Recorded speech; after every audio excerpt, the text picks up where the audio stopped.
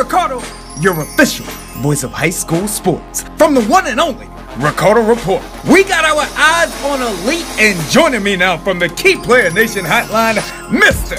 Josh Ilori.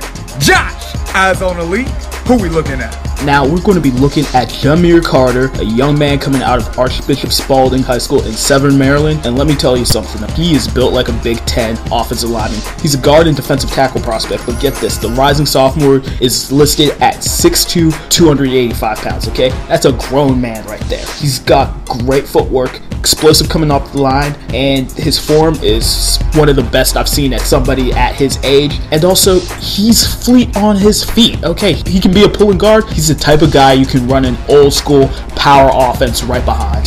Josh, I couldn't agree with you more, bro. That's why you're the lead scouter. Jahmeer Carter is a stud. Excellent size and athleticism. His body is mature at a young age and he's only getting better. University of Maryland should not let him out of their office without an offer, bro. My not so bold prediction?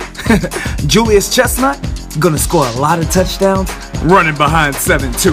On behalf of Josh Ilori, I am your official voice of high school sports, Chad Ricardo.